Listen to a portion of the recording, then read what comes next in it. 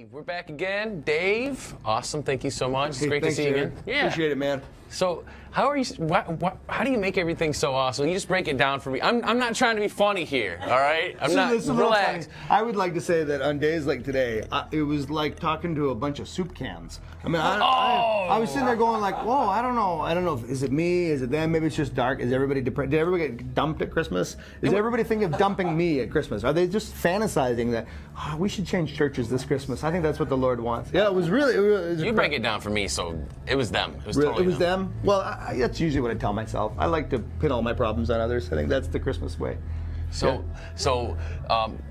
there was some outsider discussion today, and how do we bring people in like that? That's make them feel better, make them feel like they belong. They're with us. They're one of us.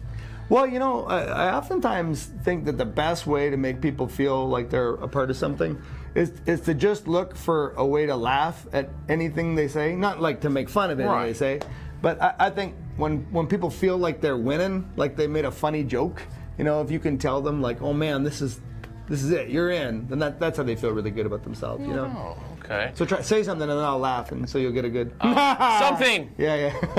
It's so corny. It is corny. See, I'm laughing at my own joke. See? But you try and make you feel better. No, I love it. Yeah. You make me feel better, Dave. I want to make you feel better. That's good. It's tough sometimes. How can we, what's the biggest thing I could do if I'm feeling outside, besides is it just like finding somebody, just trying to find you, or finding anybody that you know? Well, I think the important thing to remember is that at some point everybody feels like they're on the outside. I mean, even wealthy people feel like they're on the outside when they get around a group of people who don't like wealthy people.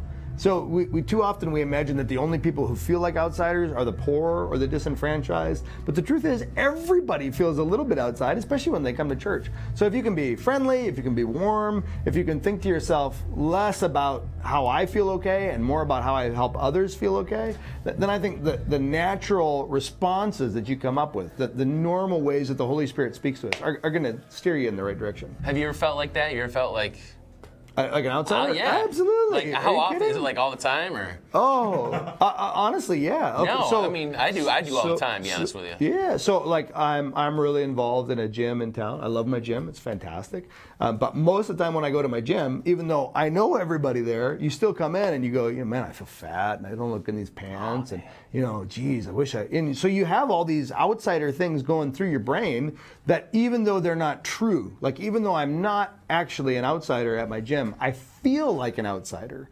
And that's always a good reminder for me. I go, man, I bet there's people who've been coming to Westwinds for 20 years and don't even feel like they're on the inside, because the social dynamics are such that we always struggle with feeling a sense of belonging. And the most effective way to get past that is to say, I'm just going to act as though I belong, and my role is, instead of going to be as guest, my role is going to be as host. And so whether I'm at the gym and I want to invite other people to experience the good things the gym has, or whether I'm at the church and I want to invite other people to experience all the good things the church has, what I'm always trying to do is play host. Because I think that's what God does with us. Is everywhere we go, the Lord is hosting us. He's bringing us things. He's helping us understand, making us comfortable. And in those situations where it's naturally uncomfortable, He's giving us the strength to persevere. So yeah, hosting. What about if you're trying, you feel like maybe you're trying too hard to Yeah, sometimes you screw it up by trying too hard. But I look at it this way. I go, there's never a point in my life where I'm going to get it totally right. So if I worry about getting it right, then I'm not going to do anything. The analysis of paralysis, they call it. So better to just make a few mistakes while swinging for the fences and trust that in the end it'll all work out anyway. Awesome.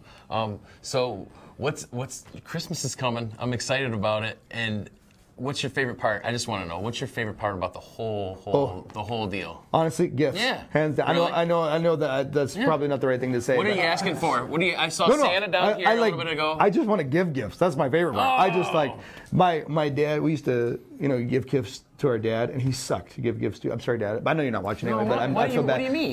Because he never wanted anything. So no matter what you bought him, he never opened it, and he'd be like, "Oh, neat, some socks." And then he's got his whole closet is just full of like crap he doesn't want from us. I could actually go back through the closet. It's like a time machine, and I can go back and say, "This is what my father didn't want in 1983." Yeah. So I go, but now that I'm a dad and I get to give gifts all the time, I love it. Yeah. And then when they give me gifts, I'm like, oh, that's so cool. I'll put that over here with my dad's gift. So I'm like, I'm totally struggling with I'm struggling with how much like him I am, and trying to be good to my kids in the process. And really enjoying what they get me or whatever. But giving is fun. I'm Santa Claus. I am. Wow. I know. No, it's true. It's true. I know. Now my beard doesn't look so white. You're like, actually, Santa's looking pretty young. Dave, I appreciate your time. Can we do this again? Yeah. What are you doing in like an hour? Yeah. I'll be here. Okay. Thanks. Sweet. Yeah.